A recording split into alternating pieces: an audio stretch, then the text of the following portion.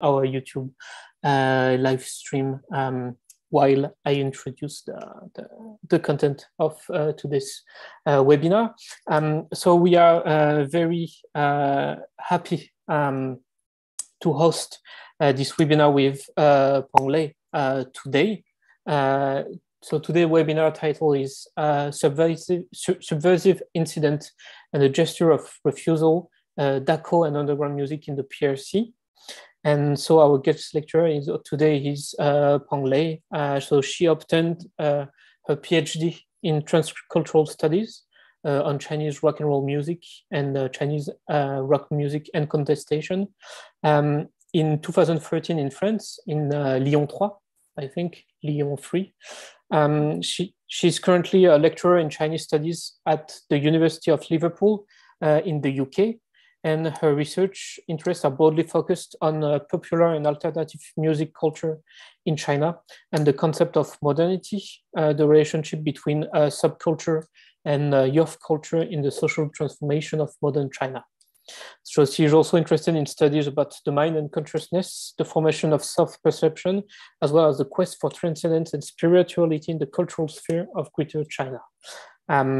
So for today, we're going to talk about the Dakou phenomenon in China and its link to the underground rock culture. So throughout the 90s and the early 2000s.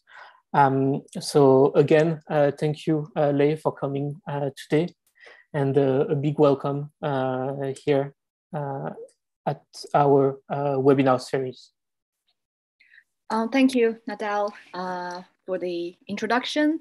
Hello, good morning, good afternoon, good evening to you. I don't know where you are. Oh yes, that's true.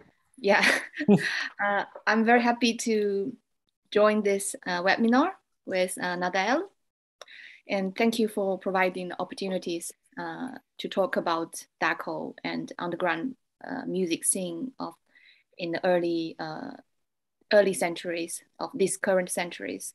And I'm very happy to have this conversation with you because we both have been observing and writing, doing some research about Chinese rock and roll, the youth culture and underground music, but we haven't got opportunities to really sit and talk and share our observation and thinkings. And so I'm particularly happy to talk about Dakou today because this is a phenomena that is relatively hardly talked, especially the economic side, the material, practical side of this special cultural phenomena is rarely talked and also is really known by the outside world. So I think it's a very good opportunity to talk about it with you and also to make some invisible factors of this history visible in some way. And I think it's quite important too, because the business itself reveals, in my personal opinion, some mechanism of the hegemony of the colonial modernity that we are living in still in our days. Thank you, Lei. So we're gonna do like a conversation between us, and so I'm gonna ask some questions. We're gonna talk about the Dakou phenomenon and what you saw during your research. And also after our conversation, we will open the floor to questions. So of course, people who are watching us on YouTube can ask questions on the comment section, and I will of course read the comments after we finish our conversation. So maybe the first question that I have, which is more like a broad definition of Dakou. So what is, for the people who don't know, what are the Dakous? Where did they come from and how did they arrive in China? Sure. Yeah, thank you for the question. I think yes, the first question is to define what is Dakou. And for those who speak Chinese, maybe you know that Dakou literally means make a cut or cut, simply cut. So the Dakou cassette or CD are particular cassettes and CDs that were sold in the 90s and also early 2000s in mainland China. As far as I know, maybe somewhere else. I'll be very interested to know if in some other places in the world you also have this kind of CD or cassette. So basically those were the surplus of production, CD productions or cassette productions in the US or European market by the big companies. And because of the music industry, the nature of the music industry, those companies will produce a high quantity of cassettes and albums each year. And it's basically a bet. So they would produce maybe more than the market required. So there are many surplus of CD or cassettes. And how to deal with this cassette and CDs, they have to get rid of it at a certain moment. So instead of destroying them, recycle them in US or in Europe, they exported it to Asian countries, in which China and Hong Kong is one of the destinations. So when those cassette and CDs were exported to China, they were exported as a plastic trash, so with very, very low prices. And then when they are exported as a plastic trash, they have to make a cut on these cassettes or CDs to theoretically damage them so that they would not be reused or re-listened as a CD or cassette. And then when they arrived in China, some music amateurs discovered these quotation plastics that could be listened again. So they started to buy those CDs and cassettes and on black market because it's still illegal in the mainland China, especially during the 90s. So those CDs and cassettes are called the CD or cassette with the cut. And we created this term, which is Dakou, making the cut to define those products. So those are like, this is some explanation of the term itself.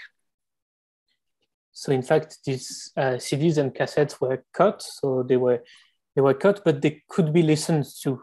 So a CD, for example, if it was cut on the periphery of the CD, it was possible to listen to it still. Yes. I think since we're talking about the definition of Dakou and the Dakou CD and cassette, it's maybe interesting to mention the origin of this business. Because of course, it's a cultural product in some way, but it's also a business. So, and all these phenomena originated from these products are basically driven by a business or driven by the cultural industry or music industry, combining with some general industry. So I think I would like to talk about a story behind the origin of this Dakou cassette and CDs. And then I can show you one personal collections of Dakou CDs. And I think Nat, you also have some videos to show people how these cassette or CDs are repaired, right? So the appearance of these tapes or the cassette or the CDs is, like I said, is the surplus of cassette and CDs produced by the big record companies in the US or the Europe market. And they were exported as plastic waste into China in the 90s. And the cities that received those those plastic trash are Guangdong in the Guangzhou province, Guangdong, and Shantou. So those are like port cities in mainland China. So they received this plastic trash in the big barge. And then they were hiring people in small factories to recycle all the materials. For cassettes, they will recycle the cover, and then they will separate the plastic with other materials. And then the factories will use these materials to produce other plastic products. So very possibly the plastic bags or our plastic mugs are maybe made up by some previous record of Robin Williams or David Bowie in the in the 90s or early 2000s. We never know. And so why? So this is a sales channel basically, and from the US and European market to Asian market, and especially in China. So it first arrived in Guangdong, in Shantou, and among all the small cities in the Guangzhou province, there is a place called Heping. Heping, it's a really small village that I could show you a picture of this, the position of this small village, so you can have an idea of the geographic location of this place, because these small cities has become later the center of these black business, Dakou CD or cassette business. So if you see my screen, we can see this is Hong Kong. It's the southeastern side of China. And this is Guangdong province. And the started place is called Heping, Heping Zhen. So this is small village in Guangzhou province. And you can see also it's very close to Hong Kong and Taiwan. And it's also on the coast. So this is the small village that received most of the Dakou cassettes or CDs as plastic trash. And then in the beginning, they arrived in Heping Zhen. Heping Zhen, I don't know why Heping, maybe because they have this tradition of recycle plastic from the barge, from the importations. So it arrived at Heping firstly as the real plastic trash. So people would just disassemble all these CDs and cassettes and recycle them and then send them to other factories.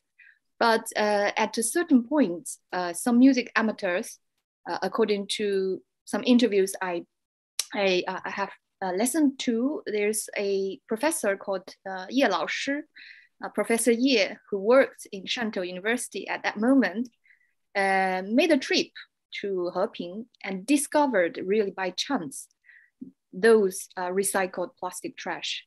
And he then realized those are cassettes and CDs that are still listenable and just need small operations to make it work again. Of course, you might lose some tracks or you might lose part of the songs, but it still can be used.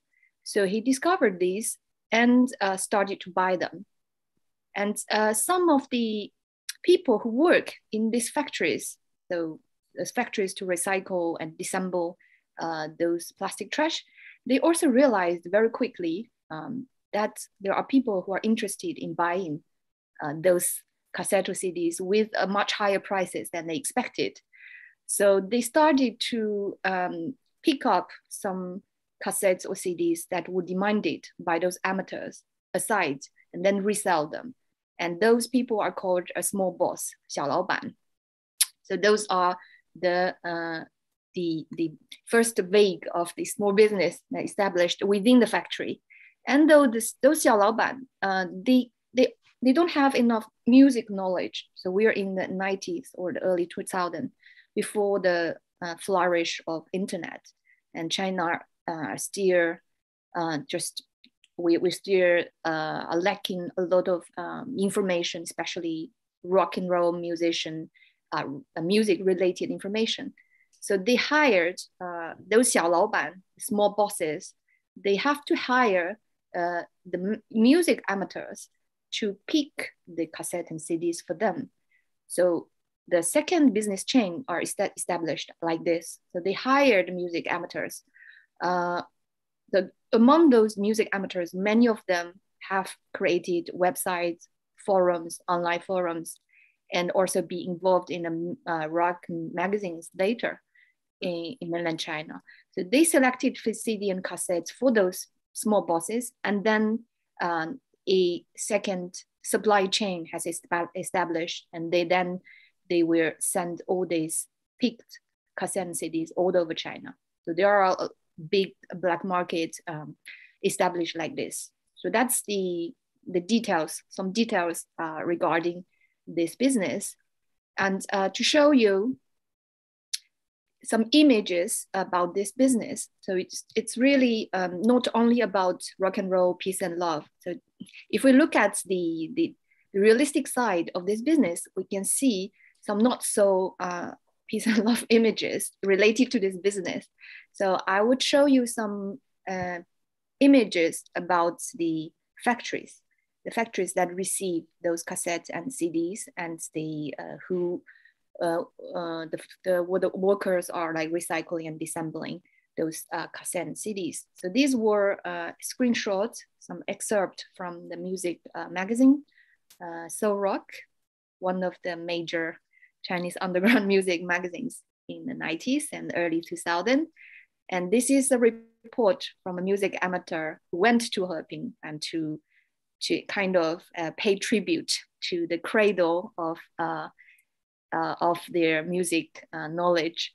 So these are like pictures of people who work in these small factories and to recycle the materials from cassettes and CDs. And you can see it's far from satisfying the working condition. And those kids, they also play with the recycled materials happily, and they don't really know what they are recycling. So those are pictures about the factories, and those are the boxes with the CDs or cassettes that are being cut and being recycled. And those are like materials they disassembled and are going to send to other factories to produce some plastic product. So those are some images that I would like to show you to make this aside visible in some way.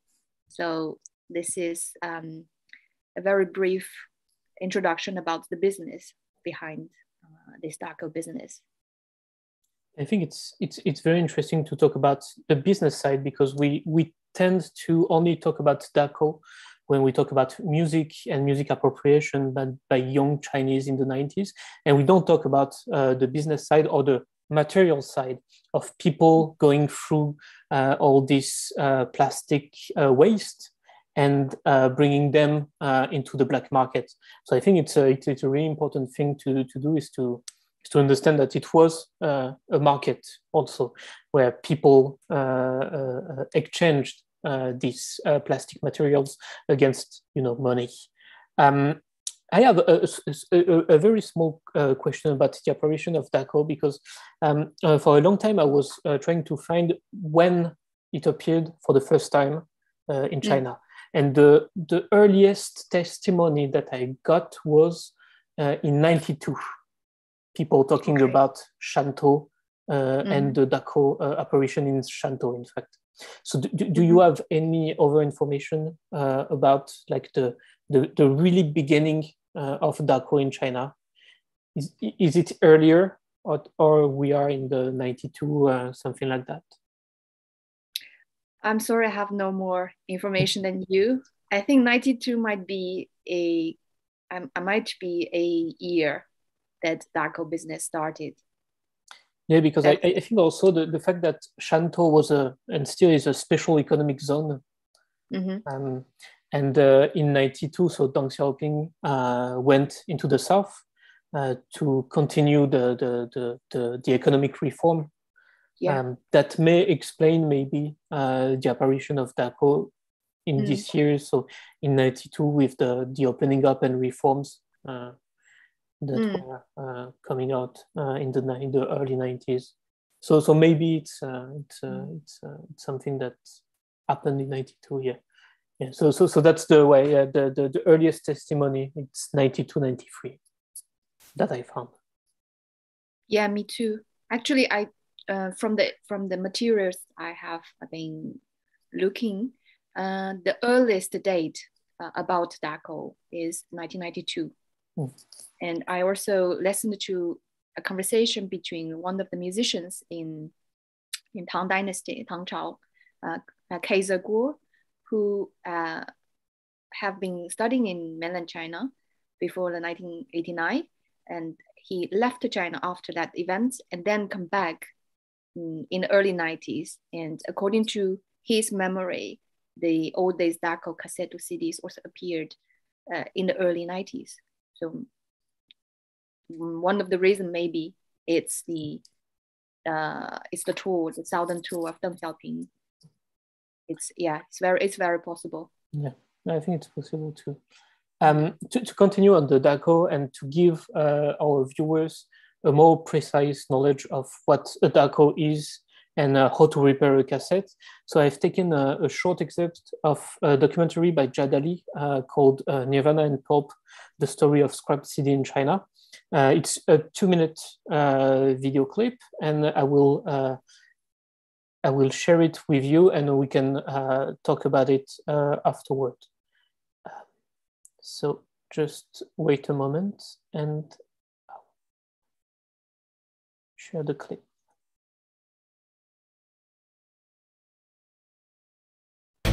那时候最习惯的就是买到歌，首先打开鞋子一看，切到歌没有，这是专业举动。就是首先这是最要做的第一件事，就是如果一看，哎，没切到歌，那这口子再深再大，这是它好东西。像这种就显然切到歌，而且已经成这样了，你看，但是完全切到歌还是会买，因为你没有，你找不到别的，反正能听几首听几首呗，像这种就听点。我问的磁带好像都是30块钱一盘，然后就觉得不行，回去可能得攒钱了。然后后来我们俩那个就是合计好了一个对策，都去他们家吃饭，然后他们家给他准备的饭吧，反正也够我们俩吃。然后我们那饭费当时好像是1个月是105，然后我们俩就合计着把这钱就是余出来，就是买那个磁带。哦，接带是怎么接？一般就是他那个有工具啊，比如说镊子，然后他会那个成批的进一些这种东西，就是电磁带的这种垫片儿，对。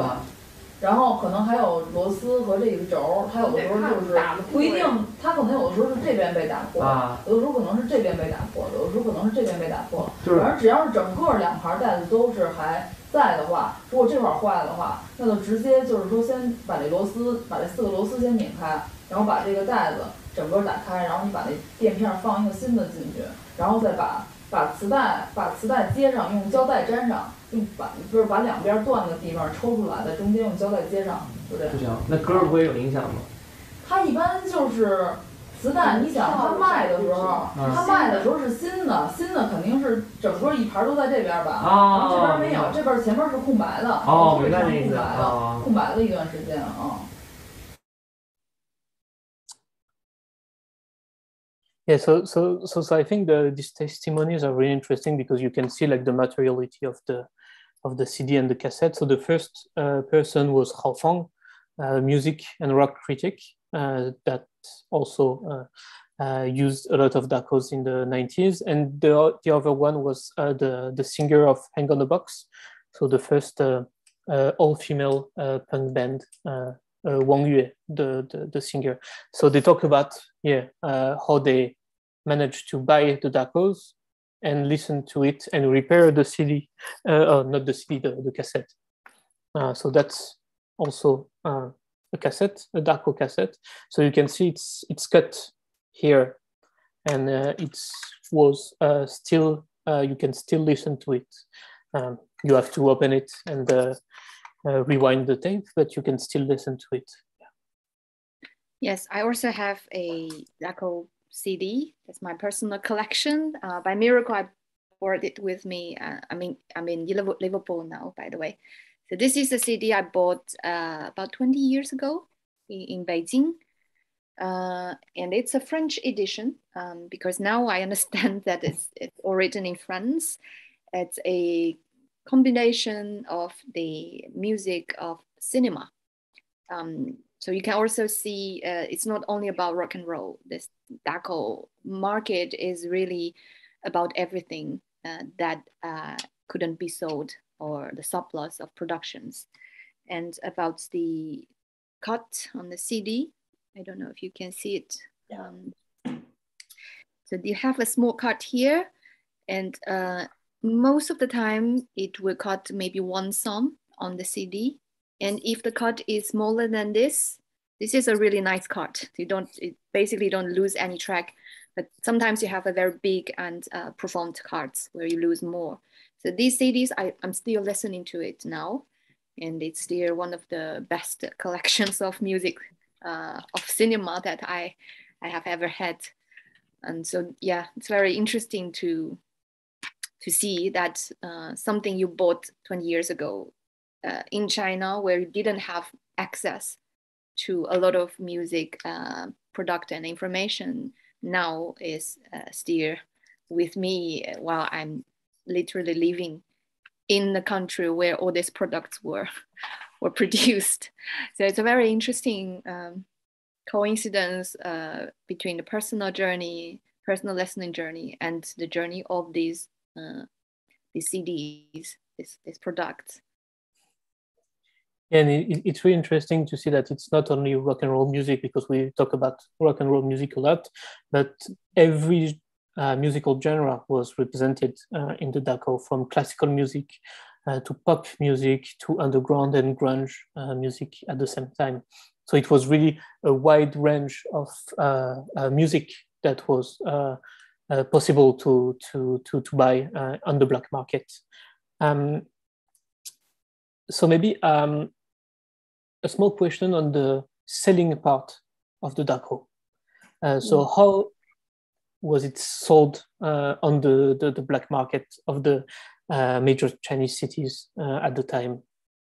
Thank you for the question. It's very interesting to talk about this too. So as I mentioned, these are those small bosses who worked in the factory. They started to pick up CDs and cassettes and hire people to pick up the valuable ones for them. And then those small bosses, they will sell all those pick up the CD and cassette to the major cities, record owners, for example, bookstore owners, and all those record owners, bookstore owners, and are themselves music amateurs, most of the cases. And we also have to bear in mind that in the 90s and early 2000s, internet are still underdeveloped. As far as I remember, the internet really started to flourish, and starting from the mid 2000s in China. But in the late 90s, it's pretty much still a world closed to the outside world. So people are really longing for different music, and the rock and roll, pop, hip hop, punk, and all rounders, all styles mixed. They were still just names for most of the music amateurs. And then we have to talk about music magazines. So when you just read music titles, the singer names and the record names, you have developed a huge imagination about these sounds. And the imagination were formed basically by the informations introduced on the music magazines. The music magazines actually played a very important role in forming people's imagination during this specific period about all kinds of different music, not only rock and roll. Rock and roll is quite special because it has a connotation of rebellions, of this heroic image of anti-social order or anti-established order. So it becomes quite special genres. But actually in the late 90s, all kinds of music, including Madonna, the pop icon, Michael Jackson, and also country music, and all those are considered as new music or modern music because it's different from what we can see, what we can hear from the mainstream media. So all this music are just in imagination when you can't buy them. So when some music amateurs develop these longings or imaginations, they wanted to buy them. And most of them have established their own record store or bookstores because they're interested in culture, basically. Then they will buy those cassettes or CDs with cards from these little bosses. So it's an underground channel because it's still illegal. It's highly censored and sanctioned by the Chinese authorities. And so it's basically very secret. You can't really see the advertisement of this Dakou CDs or cassettes. And they will just send them by post, imagine, or they will just go to Guangzhou or to Heping and bring them back themselves. But in each major cities, at least in cities, there are at least one or two places that are well known by the music amateurs who have these Dakou cassette CDs. And the boss, the owners of these shops are mostly very knowledgeable about music. So they will recommend CDs or cassettes when you go to their shops, but they don't sell them openly either. So for example, you have a record shop, you have bookstore, you could just put these so-called legal cassette or CDs or books on outside or publicly displayed, but you will keep all these cut CDs and cassettes in a box and often it's behind the door or under your bed. I still remember my first experience of buying those Dakou cassettes and CDs. Went back to the 90s, mid-90s, when I was a college student, a high school student. Then I see someone who sell CDs on the streets, but it's very mystical because it's only 5 or 4 CDs and with a small black bag beside him. And I started to look at these CDs and he asked me, "Do you want more?" "I have more." I said, "Yes, of course." But then he said, you should follow me. They are not here. It's just samples. I just bring some samples with me. So I was following him he lived in this very dark and shabby small buildings on a small street in my city, Kunming. And then he pulled out a big box under his bed, literally, with a lot of cut cassettes and CDs. So that was my first personal experience of buying these CDs. And then, of course, when we got to know it's really a small circle of information, so you will hear that, oh, these shops or that bookstores, they have this Dakou CD or cassette, and they just go there and ask the boss.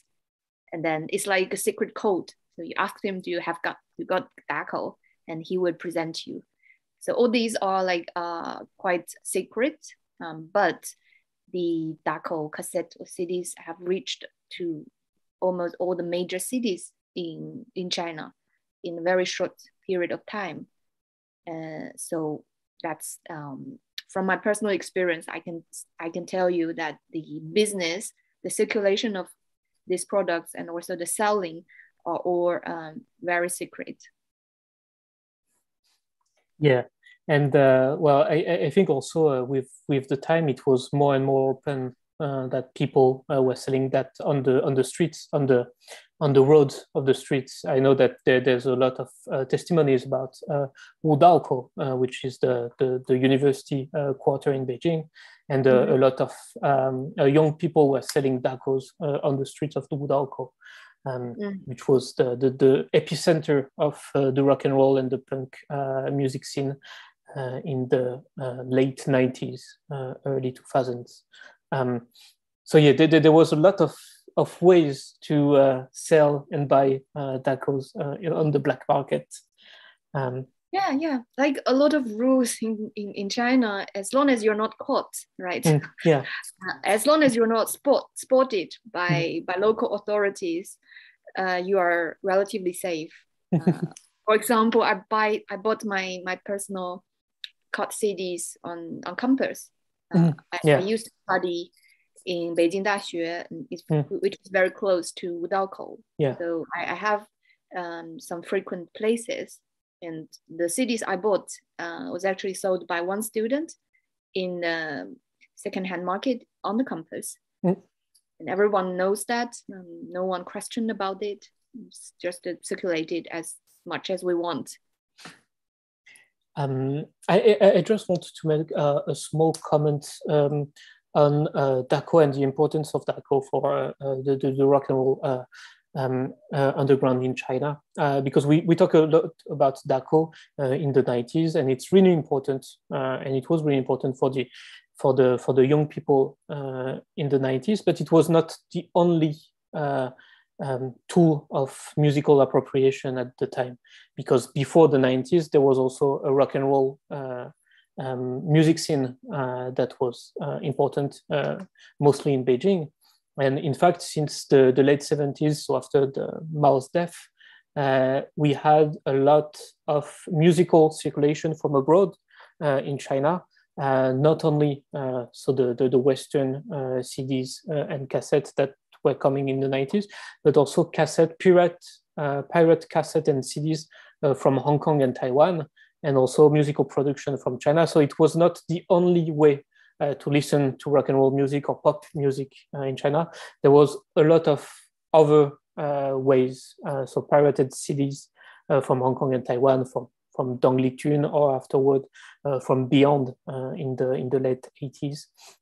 So just to say that Dakou is very important, but it shouldn't be seen as the only mode of musical appropriation at the time. Yes, I totally agree. Actually, I forgot to mention Shantou, these cities in Guangzhou province, not only is the epicenter or the cradle of all these cut CDs and cassettes, it's also the center of the pirate productions, CDs and all these video tapes. I got to know this from the interviews I had with one of the Dakou sellers. So he used to work as for these small bosses to pick up CD and cassettes. And he told me that Shantou, the city itself, is also the epicenter of the pirate CDs and also videotapes and also DVDs later. So of course, the pirate productions is one important resources.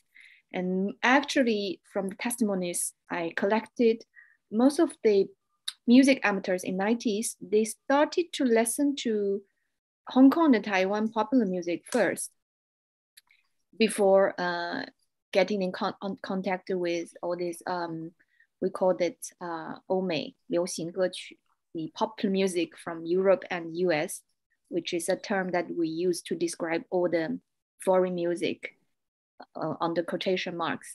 But apart from this Europe and US music, we also have a big trend of what we call 港台流行歌曲, the popular music from Hong Kong and Taiwan.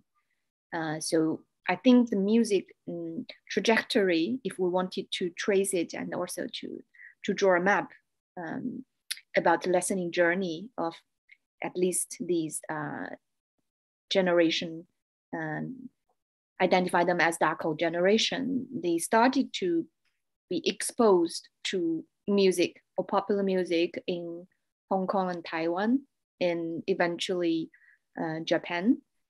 And then through the pirate products, by the way. And the main reason behind this is basically economical, because the personal income in the late 90s are still quite limited. And China was going through a very deep social and economic transformation. A lot of public sectors are privatizing, but people's personal income are still quite limited, unless a very, very few niche of people who get rich first. So because of the limited economic income, they have no choice but to buy some pirate products. And Dakou is one of the products they choose to buy also because of the economical limitation. So yeah, I totally agree with you that Dakou is a very particular phenomenon, but it's not the only way for those Chinese youth generations to get access of the modern music or the outside music.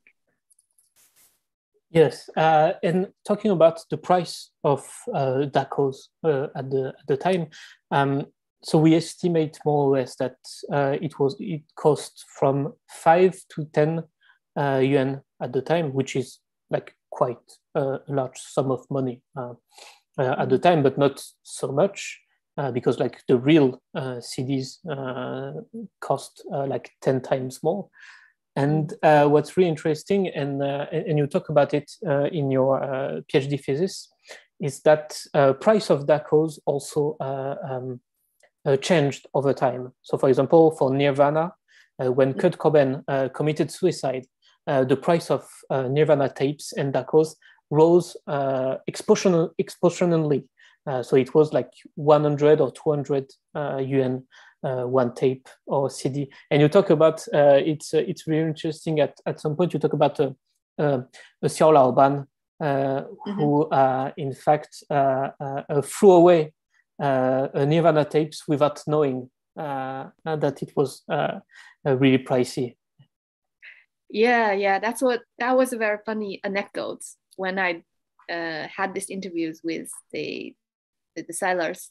He told me that his little boss basically throwed a lot of cassettes or CDs of Nirvana without knowing that they would become phenomena, and the worth, the CDs and cassettes of Nirvana he throwed worth a building. So that's I quote the saying of the small boss.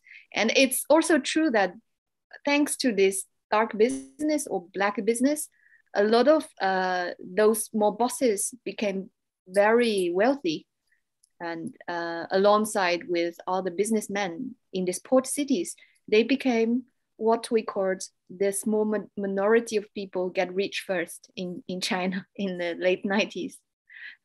一部分先富起来的人, right? I think Secondhand Rose had a song. Exactly. Titled this.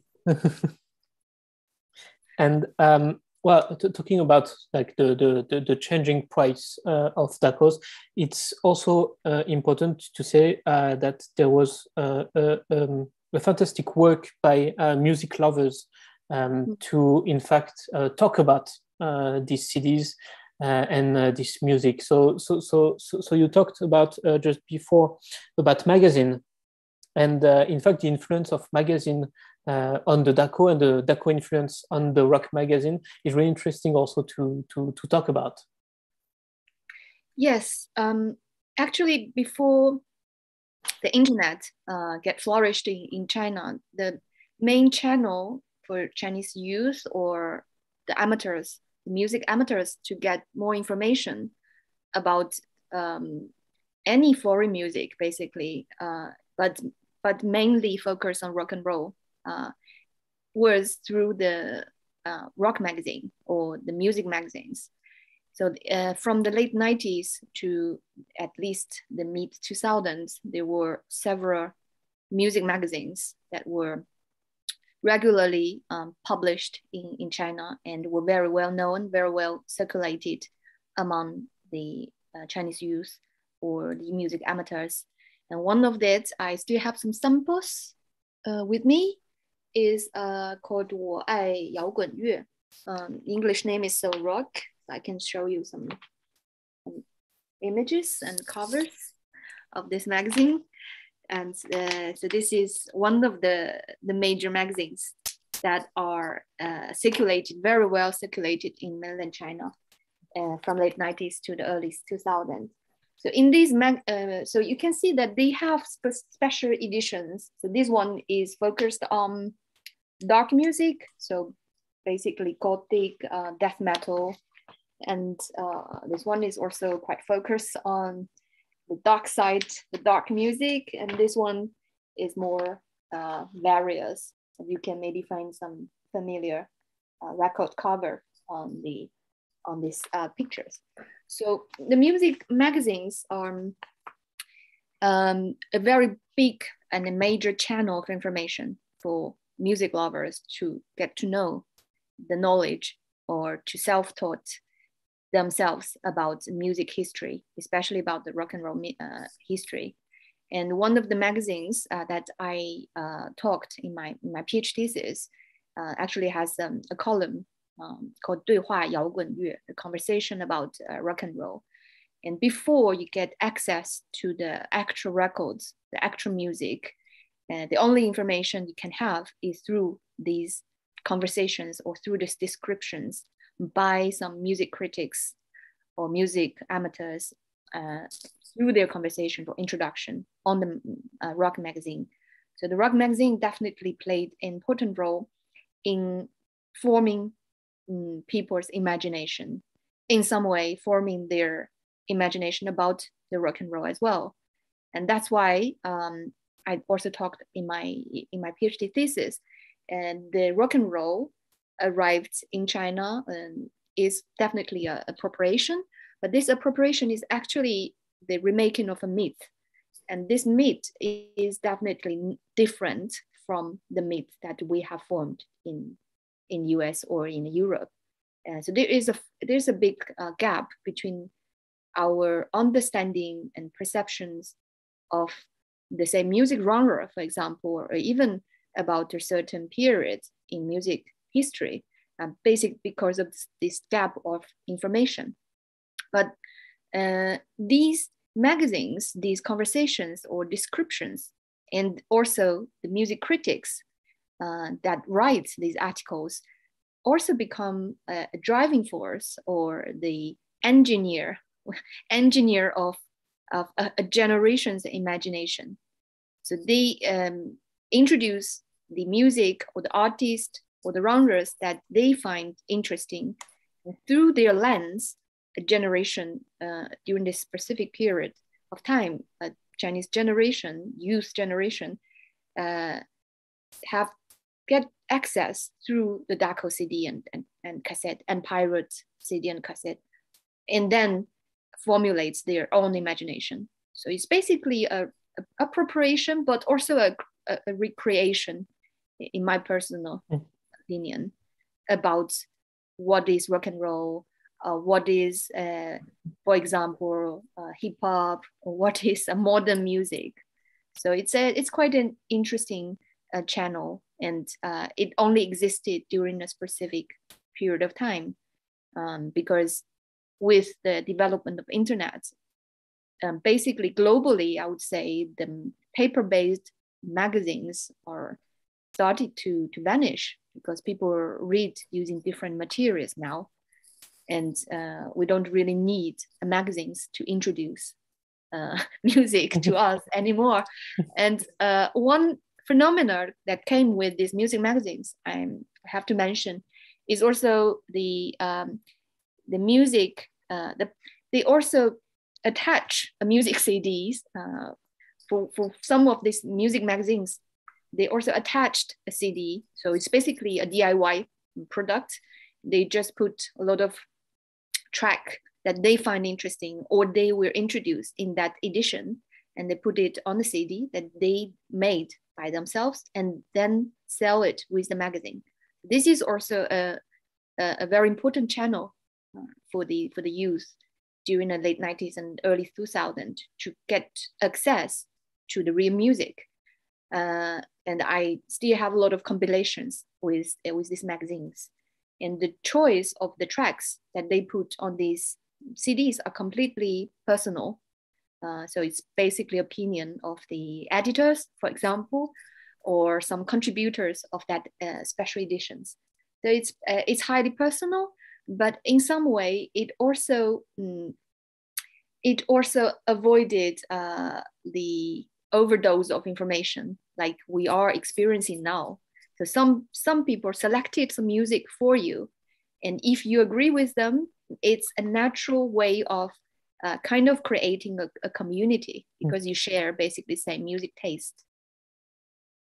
Yeah, so the Dakou created this shared community of music lovers, which is really interesting.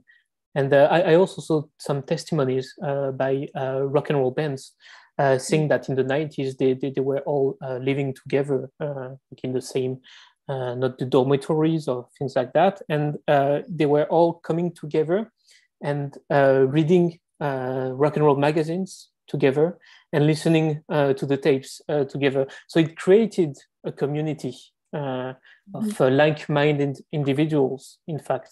Also, it's not only about consumption of music, it's also about creating a community. And I think you said that very well about the creation of this rock and roll magazine.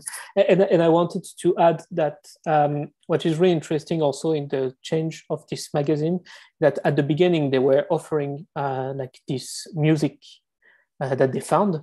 And then afterwards, like So Rock magazine, also offered music from Chinese bands themselves.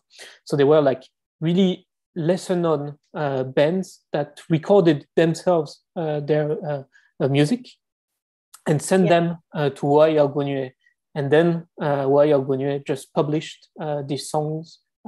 So you have the creation also of a music scene by this rock and roll magazine. So for example, that's a cassette tape that was sold with So Rock magazine. And it was about, this one is about punk, but afterward they were also selling CDs with their magazines. So it's interesting to see that it's also a way to promote Chinese band as well.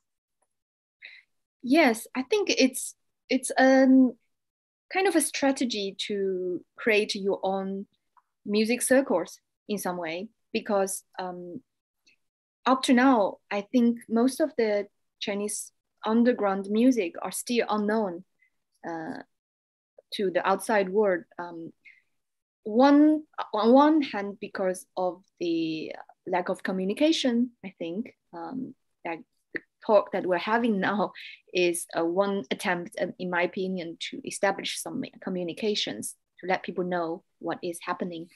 But on the other hand, it's also because of these unequal development of music industry. For example, if you go to Spotify and Google to search for certain Chinese bands, you can't find them. So it's also a fact, revealed a fact that we still live in a quite unequal and quite focused on Europe-centered or US-centered music market. At least for the music market, I think it's still quite US or Europe-centered. And so you don't really have the equal access to different music. So you have a lot of access, for example, to David Bowie or to Pink Floyd. But if you want to find a band in underground China, I suppose it's the same case for some countries in Africa, in South America, Latin America, it's maybe not that easy. So how to promote your music and how to share the creation, artistic creation, if you can't really participate in this major market, then you have to create your own. So I think that's also a natural result, that if you have a band in China during the late 90s or early 2000s, you want people to listen to your music, you need a platform. In the existed platform, you just can't fit inside or outside of China. So you have to create something. And these music magazines, I think they actually played this role to create their own thing and to allow people who are interested to share this, their passions or their interest. I have one other question also on your view of the Dakou generation. So is Dakou, has it created a kind of generation in China that share the same experiences, and how did it develop? Yeah, thank you for the questions. It's I think it's quite an interesting and also important question. I I think personally, these Dakou products definitely created a generation, because it's a phenomena that happened during a specific period. And so during this specific time, a specific historical period, we still had the possibilities to listen to music through a quite common channel. So for music amateurs that are interested in not so mainstream music in the late 90s or the 2000s, the only access you can have is through music magazines or music forums. We have a lot of online forums in the early 2000s. And the internet is not as developed as now. So to access today's music that you're interested in, you have to go through these channels. So basically, we still have a common platforms that we have access to some shared information. So that's this setting allows some formation of identity with some very coherence, let's say musics or coherence of values. While nowadays, I think it's much more difficult to create such communities, or we can't maybe say that we have a generation that can be titled or can be defined with a title, because experience are so fragmented, listening experience are so personalized, and it's very difficult to find people who during a certain period of time, for example, during 5 years or 10 years, listen to very similar music. Like we can maybe say in the 60s, 70s, we still find generations of 60s and 70s, basically because of the excess of information are quite coherent. So I definitely think there is a generation that could be called the Dakou generation or Khan generation, of which I belong to as well. So I was born in the 80s. So those who are born in the 80s, 70s, I would say, might all belong to this generation, because when we are teenagers or when we are really longing for those music, we had the same access. We always share the same platforms. But for generations that were born in the 2000s, I suppose they will not share the similar music information or taste with these Dakou generations. And I also think there is some distinctive features about this Dakou generation, by the fact that they are, the music knowledge of these generation are basically fragmented, and it's also very much out of context.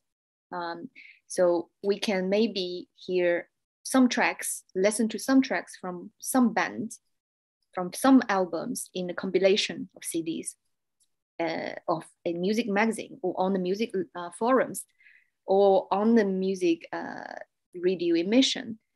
But we never had this systematic access or systematic knowledge about a certain genres, a certain schools.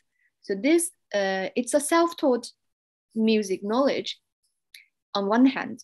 On another hand, the imaginations or the stories we make about different genres are completely out of context, and also in some way out of expectations.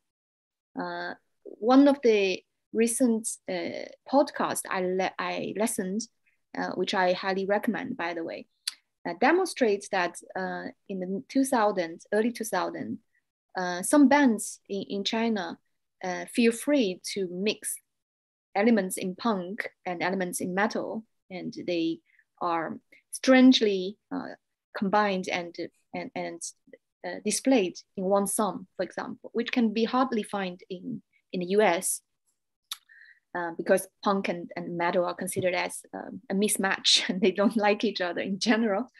But because these generations are developed their music knowledge out of context, and out of expectations, in some way, it's also very freeing for them to make something out of all these elements or fragments and create something that they want. So it's a very special phenomena, and it's also a very special way of looking at the world, based on this very special cultural phenomena of Dakou. So I definitely think it's a distinctive generation, and we could find some common features about this generation. But I don't know, different people might have different opinions. Some people also think it's just another story or another myth that we created to find a sense of belonging. That's also another interpretation. What's also interesting is that the term of Dakou generation, Dakou de Idai, was created more or less in 1999 with it was published in a book by Ao Ning, which was called the Beijing New Sound Movement, Beijing Xinshang. Xinshang, yeah. And in fact, it's interesting to see that in 1999 they were already talking about the end of a Dakou generation, even if it was not over yet. But just the memory of it was maybe driving people to talk about this last generation, which in fact leads me to my last question about Dakou nostalgia. So do you have anything to say about this nostalgia for this kind of idealized past of the Dakou, which you in fact you embody yourself, this Dakou generation? Yes, I can relate it to that nostalgia about Dakou generation, because I'm personally involved with this generation. I think it's maybe a particular case in China, because we have these Dakou phenomena, and there are a group of youth that are closely involved in this with this Dakou phenomena. But it's also maybe not only related to China, because we can see that globally now we have this retro trend in terms of fashion, in terms of music and film. People are really getting nostalgic about maybe 60s or 70s, or maybe about some period. Well, it seems that this idealized way of living, or there are something that is not so materialistic, even though it might be just a narrative. But during a certain period in history, this narrative about the not so materialistic point of view, or this very romantic or idealized way of looking at the world, and also looking at about yourself, is thriving. For me personally, 60s and 70s is one of those this period. Well, this trend is thriving. While now we are clearly living in another world, another reality. Well, the materialistic view or the very realistic way of looking at the world and life are overcoming, are let's say winning the idealistic side. So I think this longing or this nostalgia for Dakou, for Chinese, for this Dakou generation, and the globally nostalgia for the golden age is also related to this. I would personally describe it as a crisis, identity crisis, or in some way, I would not say mental crisis, some moral crisis maybe, or ideology crisis about where you can really find meanings and how you put purpose. What is your purpose of life? Especially given the current geopolitical situation of the world, we can clearly see that there are crises on every aspect, especially in terms of ecology and in terms of yes, there are a lot of crises now, in my opinion. So this nostalgia is basically a reaction. I think it's a collective reaction about these crises. So I personally can relate it to that, and I also think it's a natural reaction about the current political, geopolitical, social, and ecological crisis. And yes, that's why I also think this conversation maybe makes some sense, because it actually reminds us that we had certain period of time, we had this period where people valued more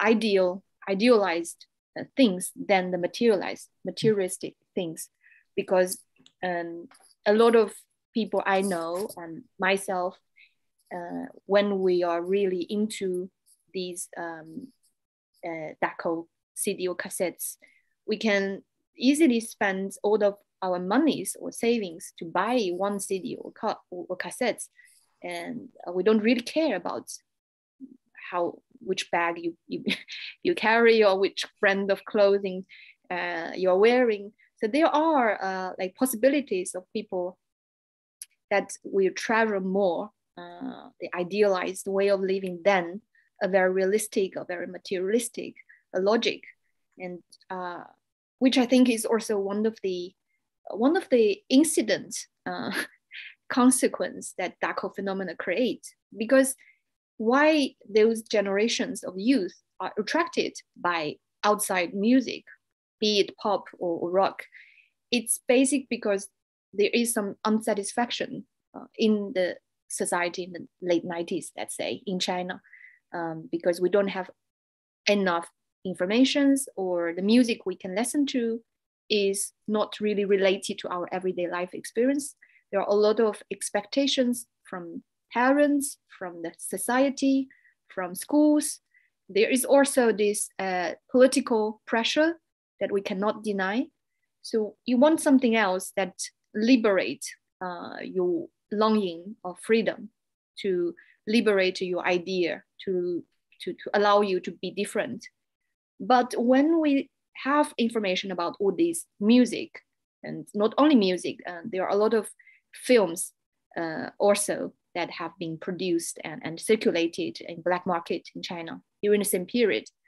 And all these cultural products in some way has liberated these individual desire of being free to express yourself.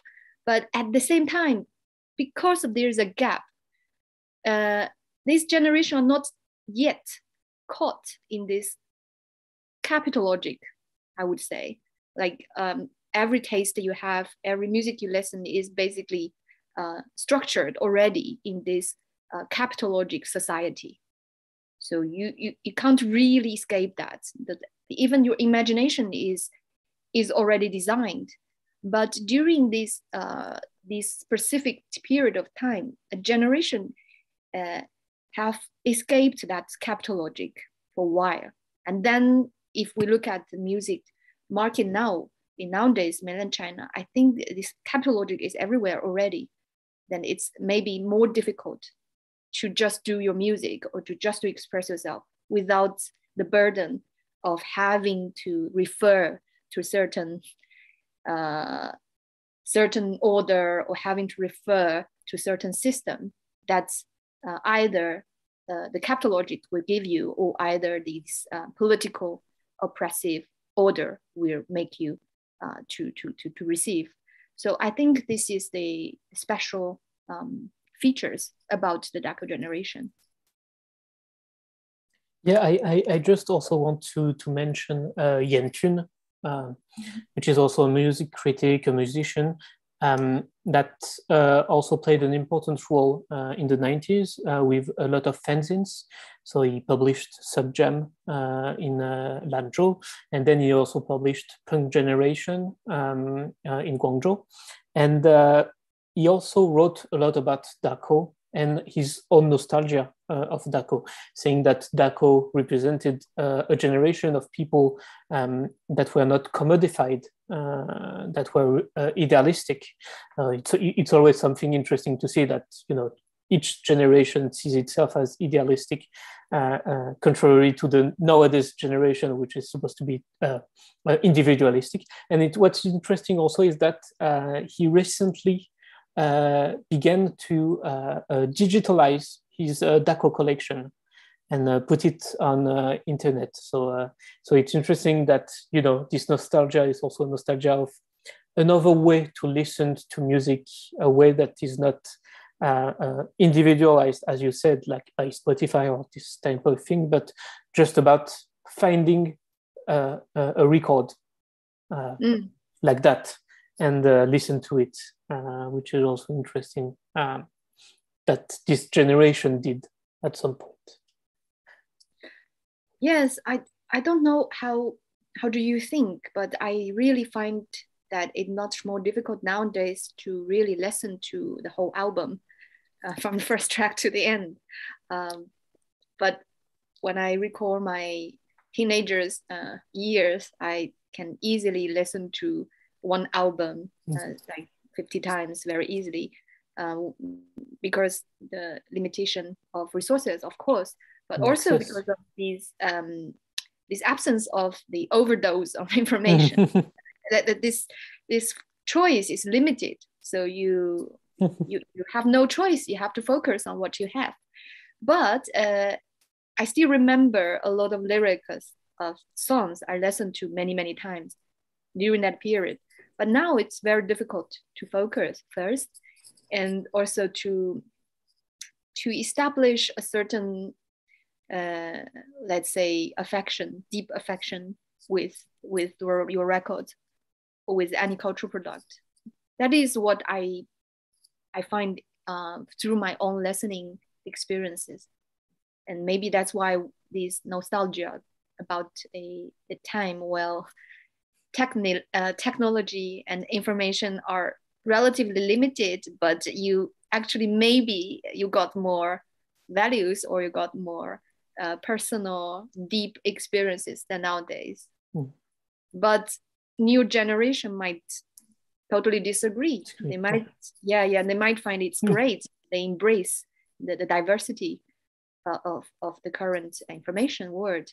So it may be, like you said, every generation think they're the best. It's maybe nothing new about Dakou generation either. Yeah, I think that there is something about different from the Dakou generation, but at the same time, there is like something systemic about viewing yourself as the golden age generation, contrary to the next generation. But I really like what you said about the appropriation of music during the Dakou generation, and the way we consume music nowadays. Maybe we're gonna go to the questions by the audience. Okay. If that's all right with you. Yeah. So we have a question. So of course, people who are listening to us on YouTube, feel free to ask your question in the comment section. I will read them one by one. So first question by Michael. What about music circulation in China these days, which is something that we just talked about, in terms of technical access, what platform, but also editorial power? How do people discover new music from abroad? Nowadays? Yeah. I mean, so currently, yeah. What's the difference? Like, what platform, what access do we have, and what are the editorials power? How people discover these new sounds? Yeah. Okay. Thank you for the question, Michael. I'm not sure if you are the Michael I know, but if you are, greetings. Thank you for joining.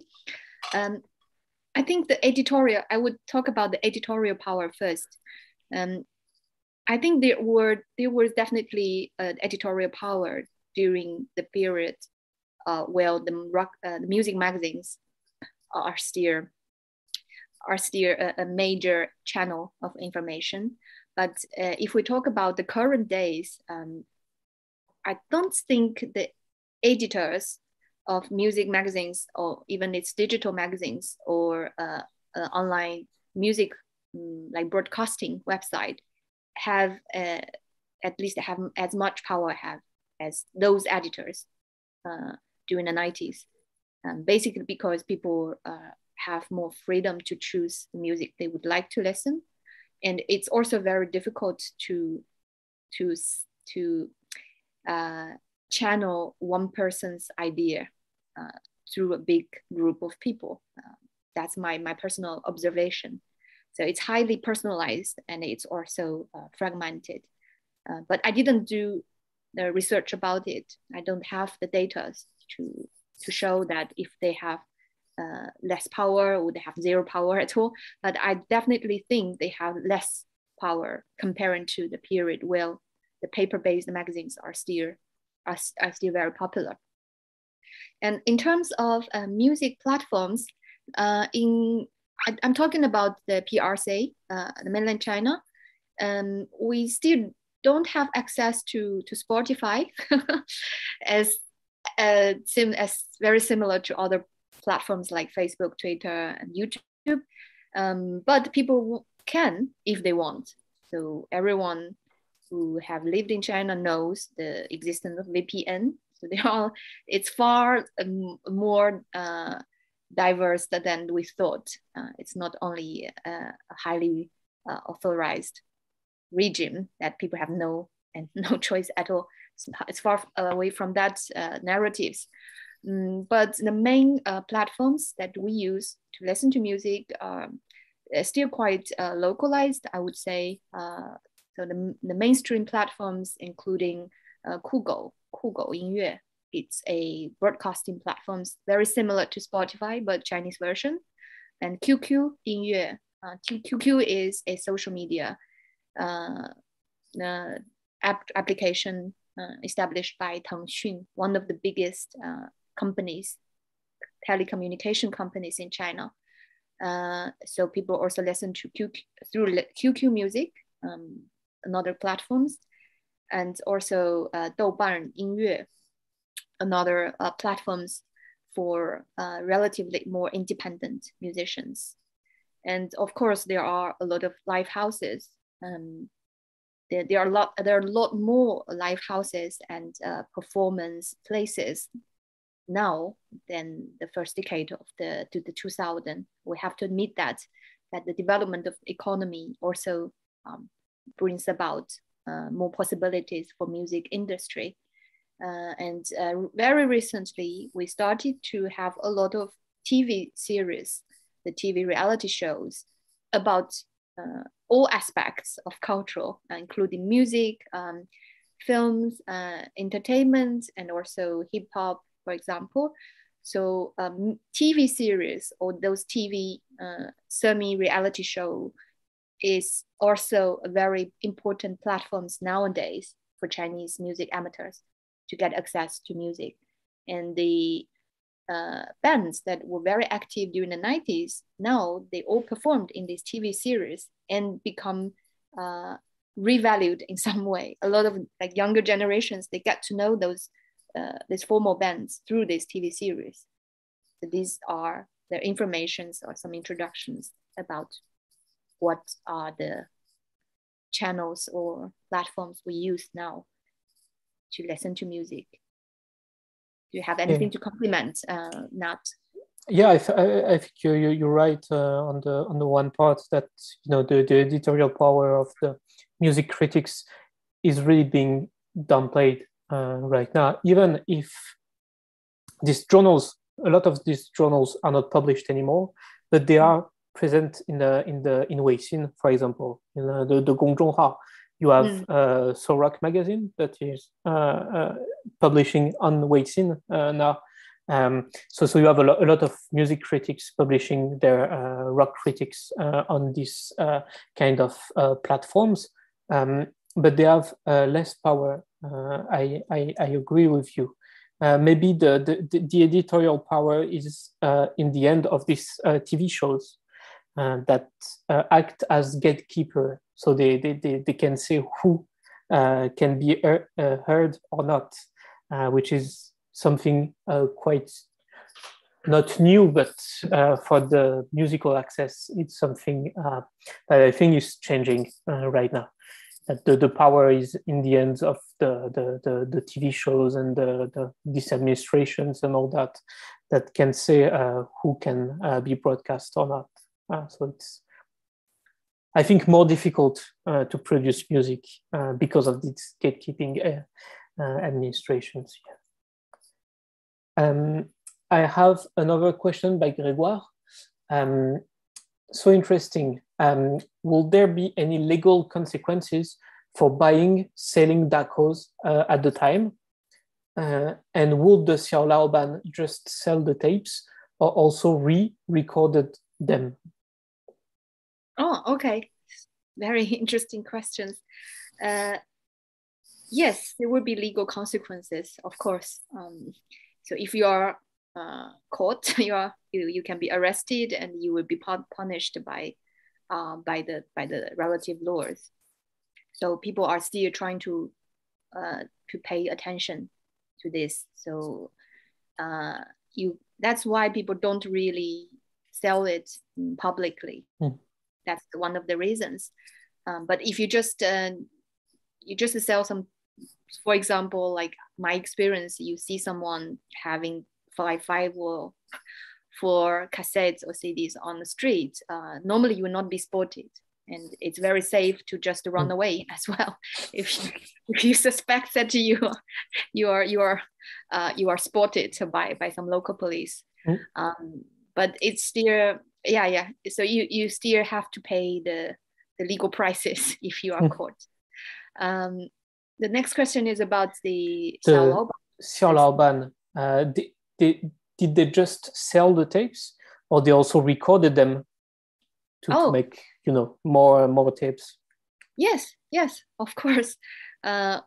Actually, one music critics and also editors of the rock magazine, Peng Hongwu, which I interviewed quite recently, he said that he had a lot of music critics friends, and one of the activities they share is to re-record those pirates or Dakou cassette CDs according to their personal taste, and just exchange between themselves.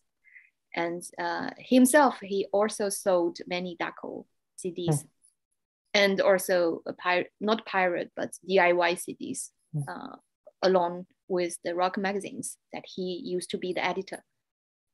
And so, it's a very common activities. But the Xiaolao ban in Shantou, they didn't do that. They just sold the real Dakou.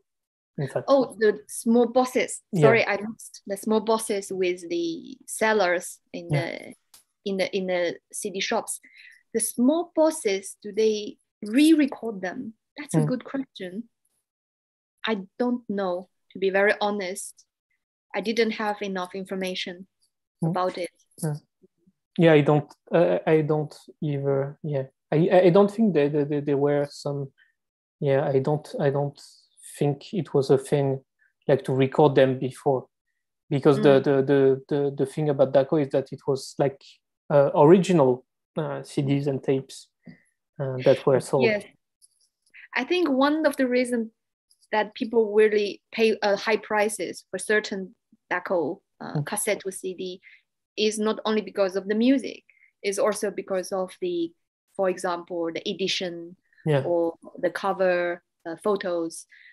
So if you kind of make your own pirate version of Dakou, I'm not sure that people will buy it.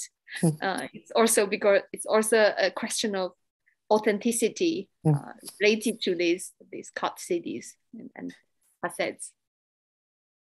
And I just wanted to add about the consequences of buying and selling the Dakous. So I saw a lot of testimonies about Dakou sellers on the streets that ran away from the police, of course. And another testimony, very interesting, about someone who was shipping Dakous. So in fact, so selling them over the post office. And so at one point, like the post office confiscated the Dakou because it was illegal, and so they had to pay not a fine, but just to corrupt the post office.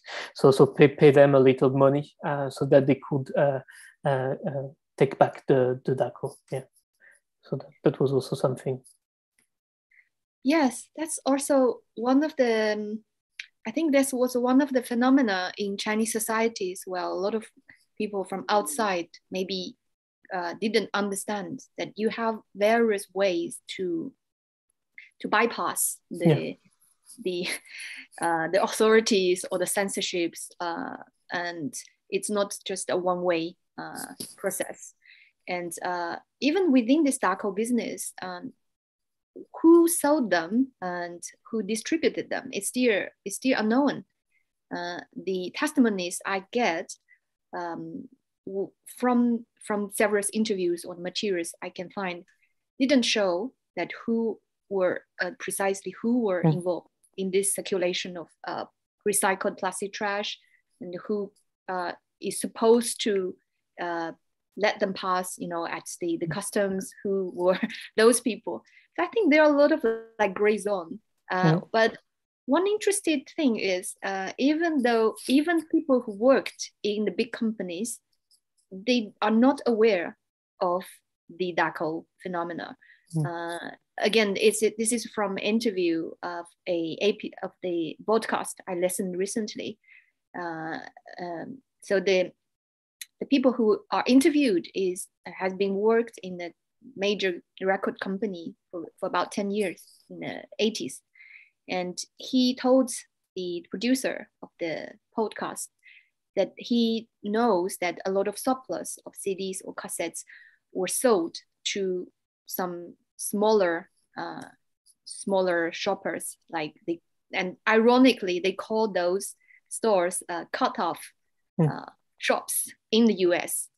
So these cut-off stores, basically they will buy the surplus of CD and cassettes at a very low price. Then they will sell it everywhere.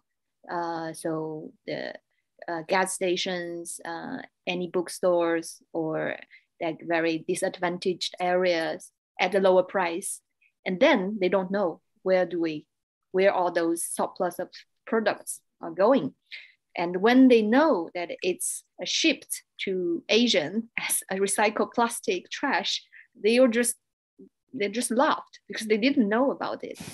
And more ironically, those supposedly recycled trash, plastic trash, has become a highly valued and idealized, almost spiritual nourishment for a whole generation in China. And now we even have a trend of nostalgia about these products. So it's very ironical, the whole circuit. Yeah. And also this very ambiguous borderline between commodity, right? It's a commodity in the US or European market, and a product that was loaded by ideology, idealization, and myth. So you have this constant switch between these two sides, and you cannot say that it's a pure commodity or it's a pure spiritual nourishment, spiritual food. So it's constantly switching between the two, like most of the cultural phenomena I personally find. So yeah, it's very interesting details. And I also heard that you can even, when this business has been on the peak, there are a lot of demand during a certain time. There are some even ships with all these cassette or CDs were not cut at all. The box was not cut at all. And why? No one knows. Maybe because that's assumption. Those receivers, those bosses at the port cities, they bribed, for example, the customers and to ask them to not make the cut.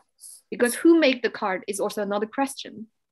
Did they receive this cut in the US or Europe, or did they receive some cuts at the customs in China or in Hong Kong. We don't know. And if they are not cut, but they are recycled, they are exported or imported as a plastic trash, and what happened during the process? So all these are very interesting questions. One more question by Grégoire. There is still cassette production from indie labels in China right now, and some rappers also release projects on tape. What's your point of view on this revival? So the revival of cassette production in China right now. Oh, I'm very ignorant about this phenomena, I'm sorry to say. But I'm very interested in the hip hop scene, the current hip hop scene in China, which is very, very active. I know that the rappers and also live houses in big cities in China are quite active, but I don't know that they are reproducing cassettes. Yeah, I would be interested to know more about the reason behind this reproduction. Yeah, I think it's a global phenomenon, that the production of cassette and vinyls. But I think it's interesting to see that in China also you have this kind of revival, and also the indie revival of the cassette, like self-released cassette. So it's really cheap to produce, and then you can produce this kind of cassette. It's something that we can see also in Taiwan with underground labels doing cassette record or DIY cassette records. So this is something that we can see a lot around the world. And I think also what's interesting is that China didn't have vinyl production until I think 5 years ago. Like they reopened a vinyl production in Guangzhou, which is interesting. That you see that vinyl is coming back, and I think it's linked to what we said about nostalgia. But I have something to add. Yeah, sorry, sure. Finish. No, sure. Something to add about vinyl, this vinyl retro phenomena, which is very recent, like you said, very new. But ironically, as far as I know, there has never been a vinyl consumption market in China before the 80s, before recently. Recently, we started to talk about vinyls, and people are starting to collect the vinyl records. But I never seen any vinyl records in the 90s or the early 2000s in the market. And I don't know many people who possess vinyl players. So I think this is a phenomena that is closely linked to this global nostalgia about the past. And it's not some, let's say, first-hand nostalgia. I would say it's a second-hand nostalgia, because it's not going back to something that you have experienced yourself, but something some other people experience, but because you are in this global trend now, everything is synchronized. People are just following what is trendy. That's my point of view. But regarding the cassette reproduction, that's definitely a nostalgia about the real past. And I think it's also why I wanted to name this conversation a gesture of refusal, because I think it's a deliberate practice. Why choose the format of cassette instead of CDs or digital format? I think it's kind of a gesture to show that you wanted something different, or that you are not happy with the current digitalized platforms or music industries. And this is also what happened, I think, for people who insist that they would listen to Dakou, or they identify themselves as Dakou generation. There is a message about refusal, and even if it's just a gesture, but it still had a certain subversive values in terms of against, have an attitude against the established norms, or being kind of a different voice in comparing to the mainstream voices. Yeah, and I think it's important to still produce these material objects, because as we can see, censorship is more efficient on the digital version. So if you want to make a song disappear, it's easier to do it if there's only a digital version of the song.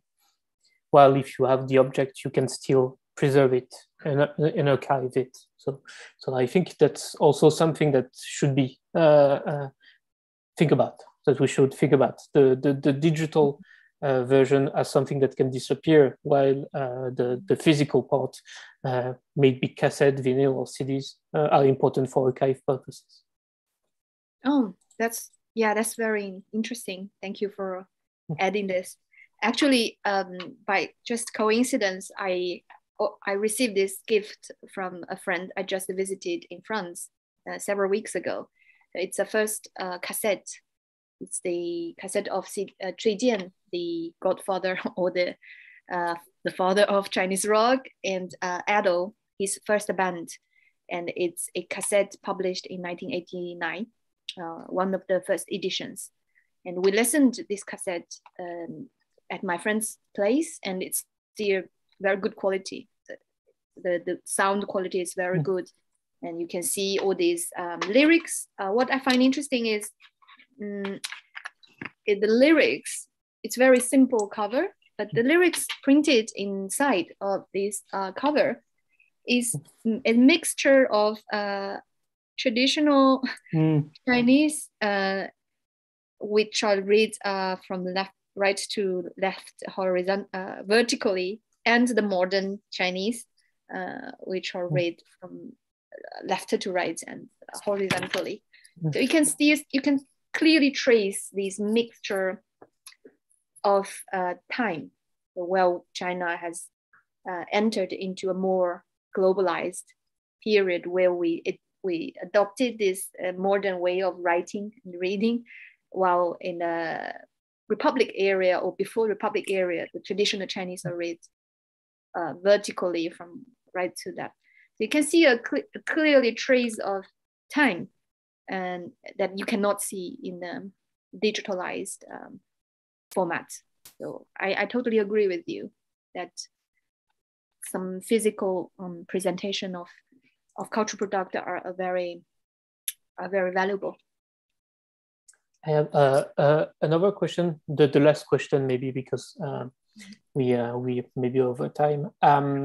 So Justin says, could you tell us more about the current market for Dakou now?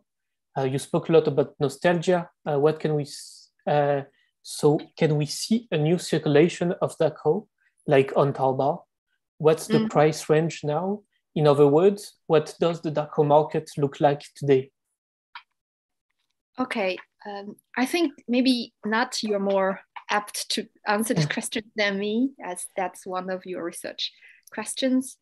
As far as I know, there are very few Dakou cassette and CDs are in circulation now, but because of nostalgia, they are still sold in Taobao, and the price can go up durably, right? Yes, that's true. Yeah.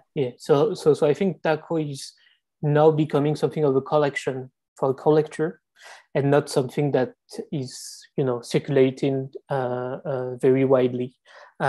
So in fact, you can buy some Dakous on Taobao. So the if you want the Chinese version of Amazon/eBay, and the price range is pretty different. You can still buy some Dakou at very inexpensive price, but you have like collector versions of Dakous that are very expensive. Like I saw like one Dakou CD of U2, War, that was sold at like 10,000 yuan. 10,000 yuan? 10,000, yeah, because it's like a collector version. Or like Nirvana tapes, of course, like very expensive. You have some Dakou CDs that are sold at thousands of yuan. So yeah, it's kind of expensive if you search for precise CD. But otherwise, you can still buy some inexpensive Dakou tapes and CDs that I've not researched yet.